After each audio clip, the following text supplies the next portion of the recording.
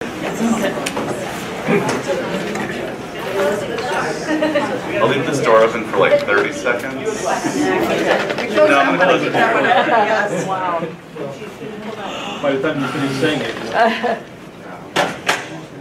So my name is Barton. My company is Southern Web. It's a digital marketing agency in Atlanta.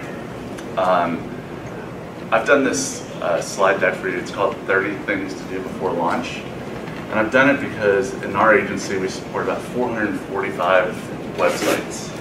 And with that volume of sites going out the door, it's about 2 to 4 sites a week that go out. We had to have some way to regulate the quality of the sites that are going out the door with each time. So the way to do that, at least in our case, was to put together a list of things that we were going to do with every site that got launched.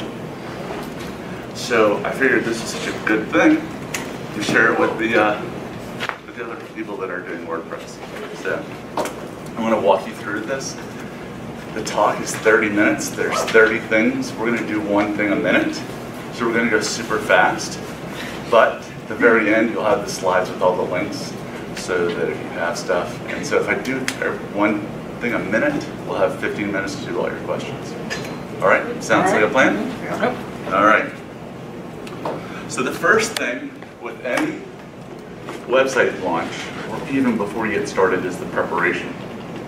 So getting your things together, your thoughts about the goals of what you want the website to do before you even start to download or install WordPress, really important.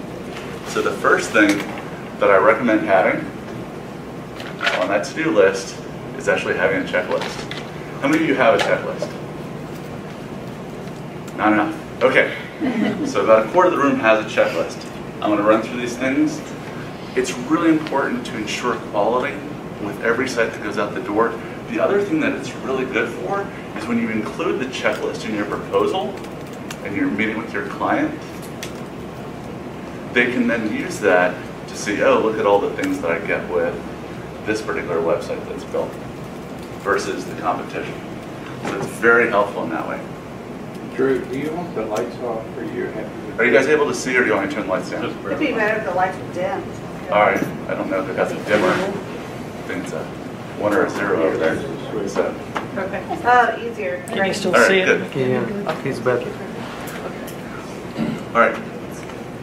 So think about in your checklist when you're launching the site, what do you want to have included on it? Do you share it with your clients? Do you share it with the rest of the team? And before the site is launched, do you have a pre-launch checklist? And then once the site goes up, a second checklist? Because there are certain things you can't do until the site is live on the URL. Also, when you do this and you show all the things that are in the checklist, the client can see the things that are not and then ask about them. Because part of communication with clients is to make sure that you don't want to get involved in that situation where they said, I thought this was included, right? So the checklist helps with adhering to, these are the things that you're going to get as part of the deliverable to this project. And then everyone on the team is graded on whether they accomplished everything that's on the checklist. Tip 2, admin users. Limit them. Everyone at the company doesn't need admin level access. If you're posting blogs to the site, not everyone needs the power and privileges of installing plugins or updating the theme. It also creates a security risk when you have every single user at a company or organization with admin level access. Also, make sure that everyone that's working on the website has their own username and password. And that username shouldn't be admin. Now we're going to get into SEO, search engine optimization. So link structure. We know in SEO that the default way that WordPress handles permalinks is not the best for SEO. So if you're seeing question marks or equal signs in your permalink structure on the site, it's a no-no for SEO purposes. And you'll change that on settings in the permalink submenu. So a lot of these tips will have a place for where to go. And so if you don't want to take notes, if you get the slides afterwards, you can go see where those things are. Because the light blue bar on most of the panels will tell you where to fix those things. Tip 4, this is my favorite. I got a call from someone that says my site's not showing up in Google because your web developer never unchecked a box. So you'll see in the search engine results, the robots.txt file is blocking the site from being indexed. Don't launch sites with that box checked. You can change that under Settings in the Reading tab.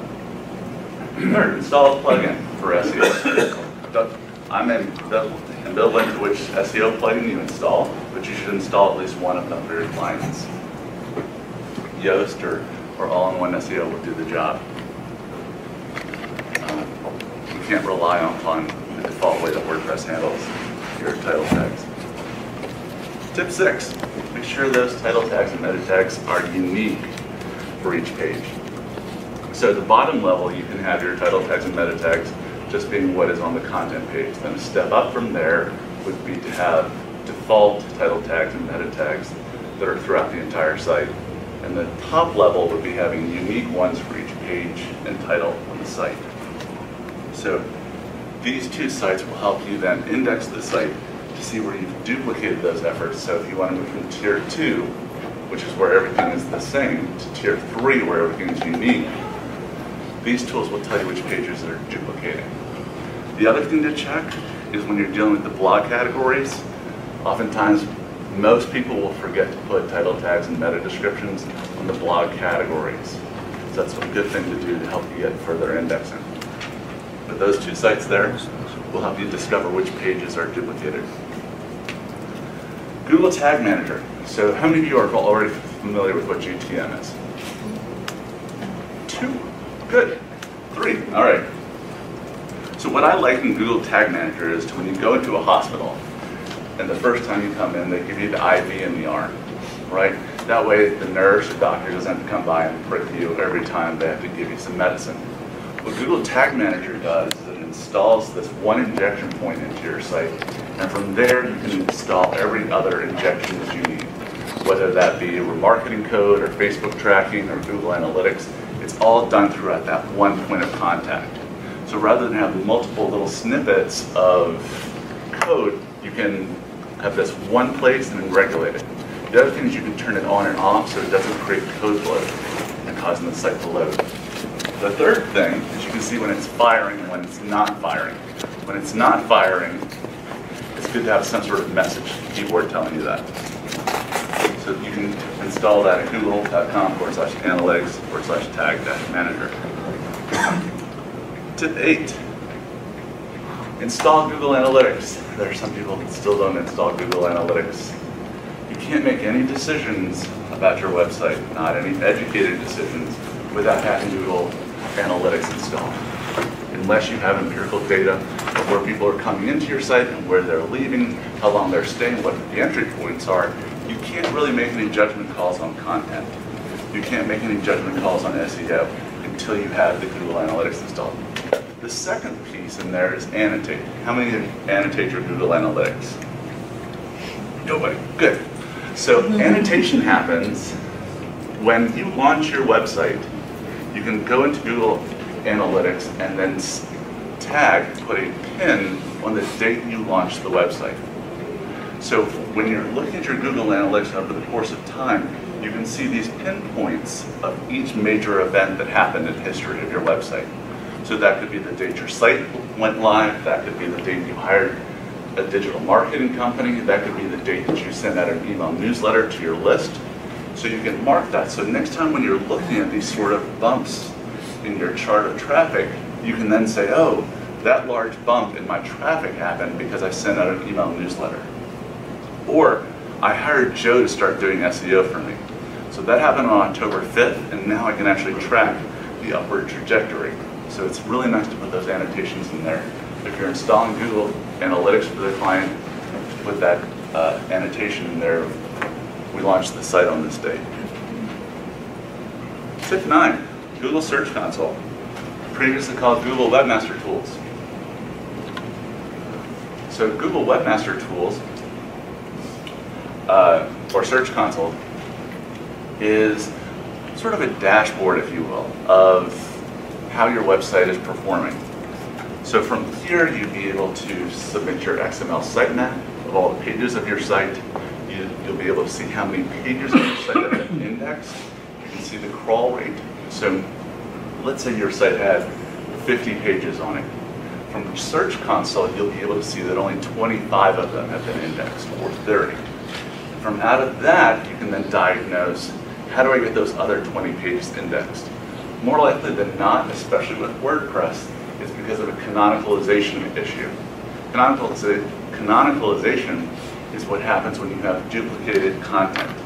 So in WordPress, you have these archive pages that will display the blog posts, or they could display custom post types. That content is what's going to be the same as what's on the single post layer, the individual blog post itself. So if you have this archive page with all the content on it, and you also have the single page with the same content on it, even if it's just an abstract, it'll get flagged for Search Console because they'll say, Google's whole motto is show me something I haven't seen already. Tell me something I don't know. So if it's seeing that archive page, the same content on the single post in WordPress as it is in the archive page, it's highly likely that it won't be indexed. So that's where you'll see a discrepancy in your Search Console between, especially in WordPress sites. The third thing that Search Console does that's really nice is, let's say, heaven forbid, your open source software gets some sort of virus installed on it. Heaven forbid. Search Console, when Google gets notified that your site has malware on it, will then send you an email saying your site's been infected. That's kind of a nice thing that could happen. That was a bad word choice. Okay. Tip 10, redirects. So you want to create 301 redirects for all the pages on the previous site to the new site. Because you've done all this work on your old site to get it ranking well, now you want to make sure that that page about doggy daycare redirects to its new counterpart. Because if the old counterpart was a .asp page, you're not going to be able to recreate that in WordPress. So now you have to create a 301 redirect so that that old content will then go to the new page. When you do that and set it up properly, there's no loss of link juice in that old page to the new page. When you don't create those 301 redirects, all that good value that you had in the search engine is then lost. Because it's going to a 404 page that could not be found. The second day after your site goes live, you can then go into Search Console, and there's a tab to see all your search errors. The biggest search error is going to be your 404 issues. So on day 2, day 3, day 4, after the site goes live, you're going to be able to see all those pages that were previously indexed and are now creating 404 errors. This is highly important, especially if you like to go into WordPress and play around with your permalinks. So let's say you went to this SEO seminar and you then decided, oh, I need to change my permalinks to be Jacksonville Doggy Daycare, Jacksonville-Doggy Daycare, and the old page was just Doggy Daycare. So all those old pages could be creating 404 errors if you're not setting up the redirect properly. Page 11, or tip 11. This one's high level, but it's for the developers in the room to make sure that they're queuing their JavaScript and their CSS functions in the PHP file and not in the theme itself. If that went over your head, that's okay. I got 29 others. All right. Tip 12, test the load time. This is one of my favorite tools in the whole wide world. Tools.pingdom.com. You take your website, drop it in there, and it will tell you your overall load time. Now, the problem with this is it's going to get you a score. And as Americans, we live and die by the scores. If we get a B and we think something's wrong with us, don't worry about the letter grade that you get. Worry about the analysis of what you're seeing. If your site is loading and it's larger than 3 megabytes, and that's our internal barometer at my company, if it's larger than 3 megs, it's too heavy. So that usually means that your images or your videos that you have on your homepage, or whatever page you're testing, and I highly recommend testing more than just the home page with this, but to test it to make sure it's under 3 megs.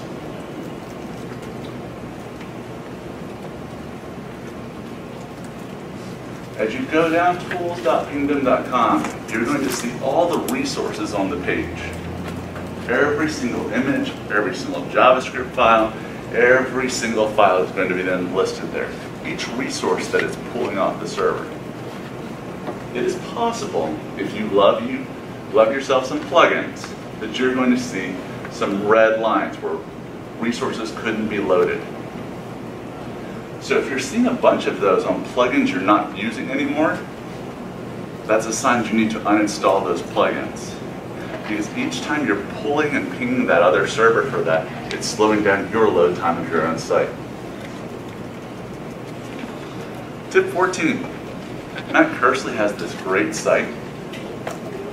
You can pop your website in there and you can see how your website's going to look on pretty much every device for free.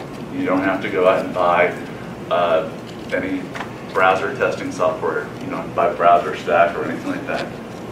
If you're not an agency, you can go there and see where your breakpoints are for tablet, for smartphone, for desktop. So that way you can see how it's going to look on all different various devices. Tip 15. So Yoast or All-in-One SEO are going to give you an XML sitemap. That's a data file type that you can then take into Search Console on Google Webmaster Tools or Search Console, drop it in there, and then it will then give the search engine all the pages of your site. So they don't have to index the whole site because you're handing them essentially the table of contents of your website. The other one to do that everyone often forgets about is to do it to Bing's Webmaster Tools as well. It might only be 10% of search, but I think we would all like a raise at 10%. Remove the test links.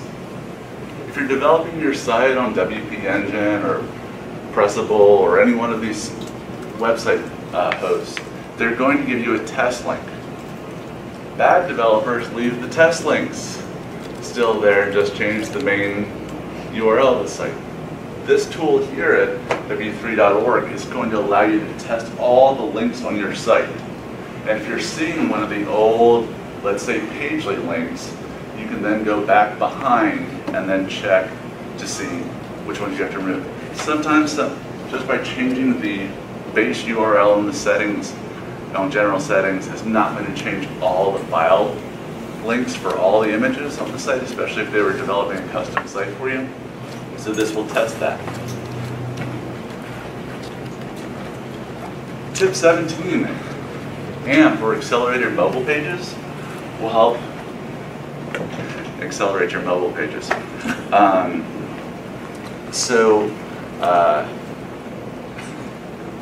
Really nice tool.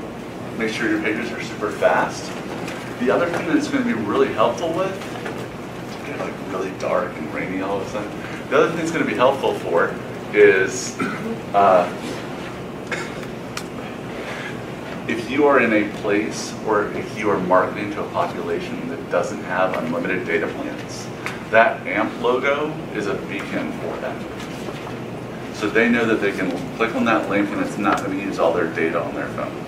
In India, the AMP project is hugely important.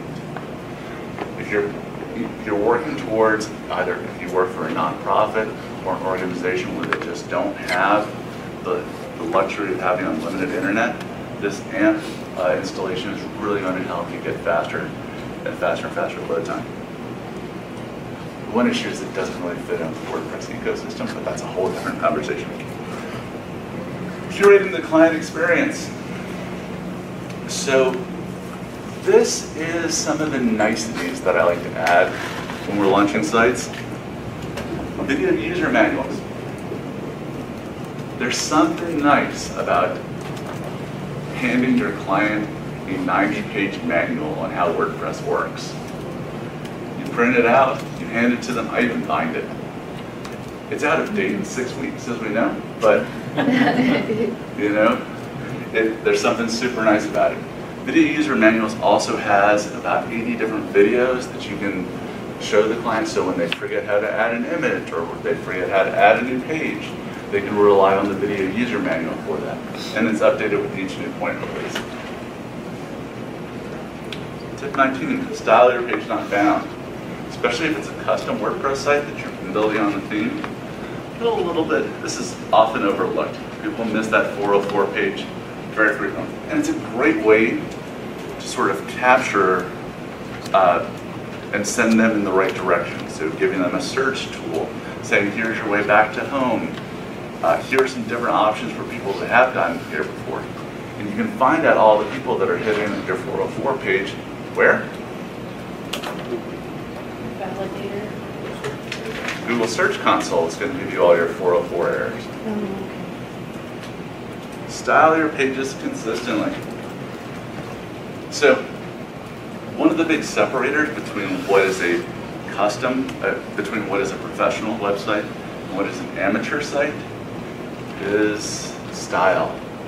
So if you're using multiple fonts and colors that you wouldn't paint your house, those kind of things create sort of an amateur look. So you want to avoid that thing. So when you're creating these custom sites, to limit the number of fonts in the CSS that are there. Remove the development plugins. So oftentimes when you're moving the site from the development server to the live server, you're using plugins typically to move that plugin from your development to production. Well, once the site's launched, that plugin's not needed anymore.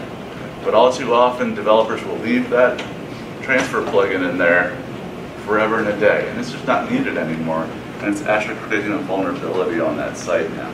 So to uninstall those development plugins when you're going live, especially if the client's never going to use it again.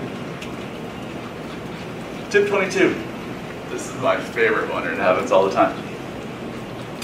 So we'll go back to the doggy daycare. The designer will get the project. They'll do wireframes. info@jacksonvilledoggydaycare.com. They'll set it up. They'll figure it out. The wireframes will be done. The design will get done. The client loves it. It's approved. The developer gets it. They build it. The site goes up. 3 weeks later, the client says, I'm not getting any leads or any inquiries from the website. And then you realize info@Jacksonville Doggy Daycare never existed. But you got so nose blind to it, it's like the Febreze commercial. No one noticed that email address doesn't exist. All too often, you'll send it off and it will immediately bounce back. So as part of web developers, just to send an email to it to say, hey, does this email even exist? Please reply back. Because oftentimes it will go to a box that no one is even checking. Test the forms. So again, same with the email. Use all the forms on the site to submit them. Those forms could be a contact form. The form could be the email newsletter form. It could be an e-commerce order form. All the forms on the site should be tested. The second piece is this, is to set yourself a reminder every month to test those forms. Because just because they worked on February 1st does not mean they're going to work on March 1st. As we know, we're pushing out all these plugin updates all the time. It's very possible that that doesn't work. The second piece to this, the third piece after you do the calendar reminders, the third piece is know that your web host typically has unauthenticated email. So you'll want to use some sort of SMTP delivery service like a Manual or a SendGrid to make sure that email is hopping off Pressable or WP Engine or PageLink and actually getting delivered to their inbox. So testing these forms is a key and crucial piece, and it needs to be done monthly because you could be losing business by virtue of not receiving those emails. Tip 24, success pages. How many of you have ever received a form submission 5, 6, 7 times? I have, and it's because they haven't, the person submitting the form didn't get that gratification that they filled in the form properly. The second piece of what the success form does is you can set up tracking in your Google Analytics to fire an event when that page loads. So if you are running a digital marketing firm and you want to know how many leads you got over the course of the month or how many orders, you can set a tracking pixel on this page that will then create an event that you can use to monitor the number of leads you got without having to go through your email and say, oh, I got 6 leads this month. Check for gremlins and orphans. All too often we'll be copying content out of a source that doesn't necessarily play well with WordPress. One of those sources is Microsoft Word. So all too often we'll add an ampersand or a quotation mark or a parenthesis of some sort, and it will create a gremlin in the title text and meta text. Just to run through those on the site before the site goes live to make sure that none of those things happen. The other thing is the page breaks inside of Microsoft Word are typically different. So you'll see these orphans of lines that will drop, and you just have to go through all the content to make sure that none of those line breaks carry through. Hello world. There's nothing that separates an amateur site from a professional one when you go to their blog and see the original Hello World post there. If we're looking at a content, this needs to be removed. It's fine for your formatting, it's fine to use your style sheet. But when the site goes up and seeing Hello World, it's not a professional business. Security. Those email addresses that we mentioned earlier should be obfuscated so that a bot or a spider can't index them.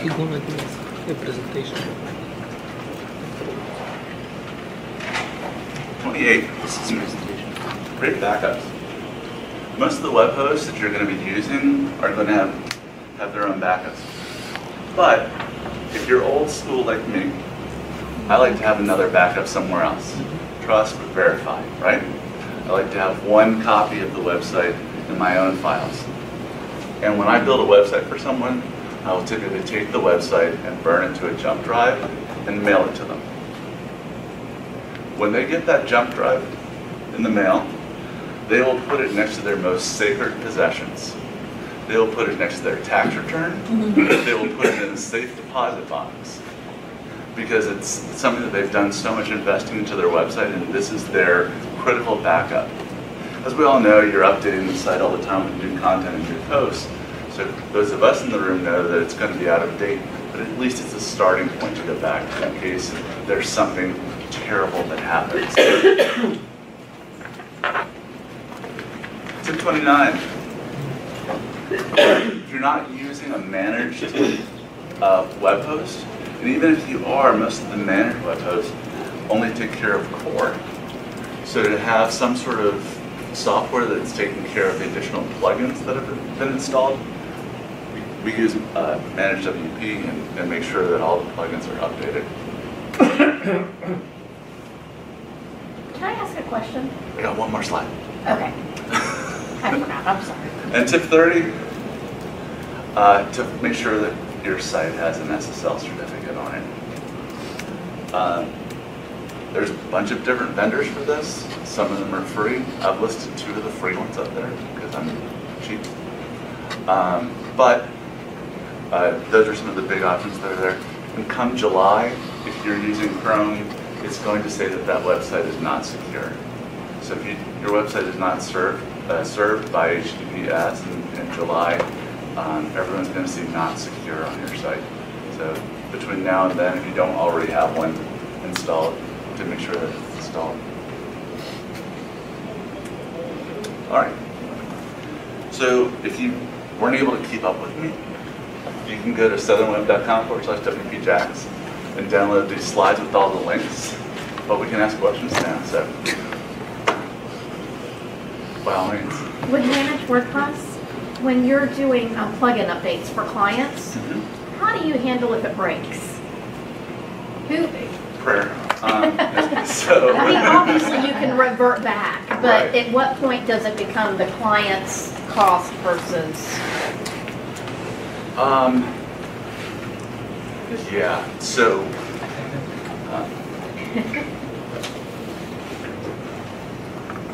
If it breaks in our particular case, there's not a warranty that says that that plugin is good. And sometimes it's easy to just leave it as, let's say Yoast broke and you had to replace it with all-in-one.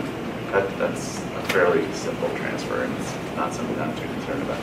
But if some software just comes to its end of its life and the client needs it updated, you know, you have to have a conversation with the client and explain that not only is it the end of life, it's probably going to become a security vulnerability at some point.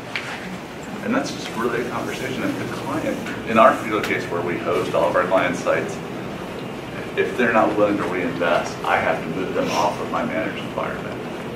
So it's more like you've got to reinvest back into the site. But on our side, I make sure that I have a developer doing all of the updates so that if it does white screen, someone's there to get it back up. Yeah. You got a question? No. Okay. Yes, ma'am. I actually have several questions, so if I get in the way, Neil, tell me to stop. My first question is, of all of these 30 things, how many of them are going to cost me money to do, and how many of them are free? I don't think I put anything in there really that's going to cost you money. Okay. I can't think, did anyone see anyone that was going to? And SSL potentially, but there's a lot of free options for that too. Yeah. I specifically give this so that the things that are free. Okay. The only thing that isn't free is your time. Yeah. Just doing these 30 things is going to take you a week and a half, Yeah. right? If you do them Yeah, all me properly. Well, can I add to that real quick? I think really good hosting. And with Google making the new release, that speed is so important. You need to pay for the best hosting you can. SiteGround, is that good? And there's some great people in here. Automatic has their hosting company in here. I don't want to say one over the other. I mean, we all have different preferences. So if you ask each one of us, we'll say something different. Really, we'll probably debate it, but that's a cost that you should put in every month to your site and not go cheap on that. Shared is bad. Yeah. It's like a condo that someone can break into. Sorry. Oh, you're good. That's a good analogy. You said about deleting. I love that you're flipping pages. That was great. We did 30 minutes. Can we turn on the lights again so we see, Yeah, that would see be our great. notes? You said at one point that you have to go back and delete the old plugins. Ooh, wow. And remove the development plugins. Yeah. I know you did like figure out the old plugins because they pop up on your management thing, but what do you consider development plugins that should be deleted before you turn it over? If you had a developer that did a site transfer between like your old host and your new host and you're not moving that site anymore, Okay. once you've moved it, you don't need to have it installed. So that's the only thing that would be something to delete. If you have deactivated plugins in there that are just hanging around for a rainy day, those just don't need to be there. Okay. Velvet Blues. Okay, Velvet yeah. Blues I was is thinking like Velvet over Blues. your URLs when you go live. That has to be on that should be. And a lot of people don't use Jetpack and a lot of the other ones that I are. mean, Jetpack is a behemoth. If your client isn't using it, to remove it from, off. There's, it's a Swiss Army knife. You can take that thing off, your site will run a little bit faster. Don't say that about Matt. Is he here? He was in Miami. And I have one other question. Yeah. When you talked about the title and meta tags, I know what those are, but you sort of lost me when you started talking about the tiers 1, 2, and 3. All right, so the first tier is the default way that WordPress handles it. Okay. It's just going to be the page title, whatever you put in the title field inside of WordPress. That's one. Tier 2 is you install a plugin, and then it just copies everything over, and you put the same title tag and meta tag on every single page. It's kind of lazy, but at least it's checkbox, like you did it. Step up from there would be to do a little bit of research about what people are searching for, and then come up with unique title tags and meta tags for each one of the pages of your site. Okay. Thank you. Yes, sir. On site 30, you have the words force SSL. Yes. And when I have a SSL, but on SiteGround, if I go to my cPanel, I will see a little box that's placed for a check, and it says force SSL. And then SiteGround gives you a warning that if you check that, bad things can happen. So I have an SSL, it's working, the box is not checked, and I'm afraid to check because of the warning. So I don't really understand what it means when they say force SSL. I'm assuming. So I don't know fully, but the hint that you gave off was there I have an SSL, and it sounds like it's not their SSL. No, it's theirs. Okay. It's working. I mean, Okay. I get HTTPS, it's all good, green padlock, all good, I'm All right. fine. So you bought the SSL through someone else? No, it's less encrypt. Okay. It's through SiteGround. Okay. But the box says to force it, and my question really is about the word force. Because they implying or saying that that's going to do something beyond just having it. So I really don't know what forcing it means, I guess, is my real question. Yeah. I think he's talking about forcing Forcing a redirect. Yeah. Right, so it'd be forcing the non-encrypted version to the secure version. The time when that might be an issue is, let's say you put a widget on the site that was unsecure, and you're still serving it, and then it's throwing an error in some So browsers. then the widget would. That, I think, is what the error, that the warning is about inside of there, to make sure that all the content that you're serving is encrypted. And if you happen to be pulling like images from another website, that could cause a problem too. Yeah. Okay. When you have that third-party stuff, whether it be that weather widget or the images, or you iframed the site that was unsecure, Yeah. that's probably what the warning is about. You Yes. mentioned each of the developers has their own login. You pull all those logins before it goes live? If you're not going to be involved in the site anymore. You know, if the site launch is the end of your relationship, So we would typically pull everything but one, and then if we need to go back, only because half the time you have no idea, is that employee still there or not still there? right? I wasn't sure whether you felt it was good practice to pull everything except what was necessary. No, I would believe one. Yeah. I would believe one. But if you've got multiple ones, and I would make sure that you get a list when you're working with the client of everyone's going to be administrating the website, and to create. It's all too easy to get one username and then just hand it out and post it to the wall or that notebook that so many people have in their office that has all the passwords. Or it goes on SharePoint. So here's the kind of thing that, and I like talking about this at WordCamp. Like if you're selling WordPress and they're of a Drupal school or a Joomla school, the first thing they're going to bring up is security. WordPress is not secure. And then you see Brenda at the side desk over there has a notebook with all the passwords in it, right? That she's had the same passwords there. So if you're looking at a community in terms of, you know, making sure the sites are unhackable, having someone with a notepad in the corner creates a vulnerability in our community. So make sure that everyone, Brenda with the notepad should not have admin access to the website, right? So what you're saying is I should put it down. Your name isn't Brenda, is it? No. Okay. I'm the one with the notebook. Can you go back to number 27? I didn't follow you there. All right, so if an email address, you know, Brenda at xyzcompany.com is sitting out there in normal mail to fashion, it's like a beacon to the bots and to the spiders to grab that and then start sending you Viagra spam. Yeah.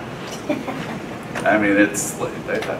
So you can just Google, you know, encrypt email address, and it will give you the JavaScript that you can plop on the page and will hide your email address from those bots.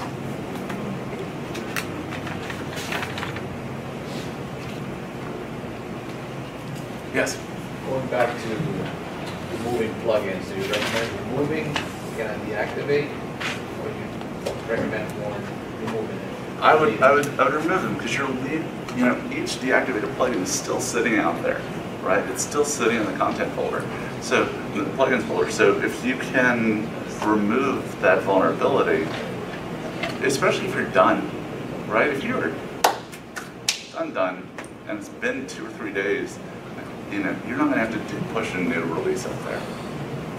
What about templates? If you start, very often if you start a new website, it comes with like 5 different templates in the background. And I heard you should leave at least once, because if the one you build breaks, at least you have something else to show it on. Yeah, that would be a sad website. But yeah. I would rather see you had backups in place for the website than trying to rely on a theme that isn't the proper theme. Right? I'd rather see, oh, I can do a one-click backup than let me find a theme and kind of wing it for a little bit. So I'd rather bring back the site that wasn't corrupted. Okay. Yes? As a client, how's this checklist going to help me? Do I just hand it to my developer and say, do this? So before they get started, yeah, you could do that. I mean, essentially you're giving them a work order with this, of what needs to be done. Most of these things, with the exception of the encrypting the CSS or the JS, most of the things in here you can do. Right? The email addresses you can encrypt. You know, it's just in the content block in WordPress. You can click the Force SSL button on the website, right? Most everything in this list is designed to say you can do it. I'm not trying to create this is not the developer track. I'm not creating a version controlled environment where you've got to learn pre-processing scripts. No, that's not what this checklist is about. So, sorry, so if you go through, a lot of these are already going to be there, you just click and unclick? Or Yeah. Okay. Once you get into WordPress, most of the things are going to be here. I think there's maybe 3 things you won't be able to do. You know, I'm thinking back. I mean, the CSS editing, and I think that's about it. I can think of it off the top of my head. Most of the stuff you'll be able to take advantage of yourself, and for free. Yes? With the 301 redirects, I'm launching a project this weekend. So I've got an old domain, I'm moving on to a new domain. How do I redirect specific pages of the old domain? Because I know I can do the top level domain to the new domain, but how would I redirect those old pages? So everything on, you're changing everything on the entity from old to the new. Yeah. Then you would do the whole thing. So I can only do the top level domain. Why would you not want to? I mean, well, I want to get those specific pages, like the about contacts, does that make sense? But you, The you page probably, names are you changing probably too. had, Yeah, Possibly. page names. The old developer had it set up where it had the .php is like if the numbers. whole thing is changing, if you're giving it a whole new name, you can just set it to the base URL and Okay. everything. I don't think you have to, unless the page is set as 5 pages. If you had a whole bunch more than 5 pages, then, but I think you just do the base URL. Okay, so that's what I was thinking. Yeah. This is more if you had a site launch where you're moving from one page structure to a different one. But if you're moving the whole enterprise from one domain to a different one, I think you can do it in the base. So there is a setting in Google now for your current URL. Yeah. And you can check it and tell Google to just like re-index the whole thing. Okay. That it's a revamp basically of your site. I've seen that. And that's Insert new. console. There's a new feature for that. Thank you, I forgot. Cool. I think we're done on time. Well, good. Thank you. It's a lot of fun. 2 minutes, everybody.